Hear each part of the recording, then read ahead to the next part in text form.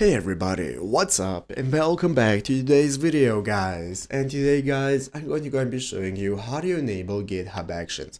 This is a very simple thing to do, so make sure that you watch this quick and easy video till the very end and follow my steps correctly so you can make sure that this works the same for you and you can do this yourself. But yeah guys, let's get straight into it. So first things first, we're going to go and be opening up the official GitHub website right here, github.com if you've not already. And after opening it up, you'll be greeted by the main page right here. So this main page in the upper right corner, you're going to have the option to sign up for an account if you do not already have one. Go ahead and create an account if you need one. If not, just log in normally, and after logging in, you'll be greeted by this main page right here. So this is the home page, where in the upper right corner we can take a look at all our info for accessing our GitHub. Here we have our repositories, the home page with our project and so on. And now we can get started. So basically guys, how do we go ahead and enable manage actions for repositories? This is how to do it, the steps we need to take. So basically I'm going to open up this repository right here that I have. Then I'm going to show you where that I have the actions tab. So you can see here at the top of the screen in the repository we have our actions options.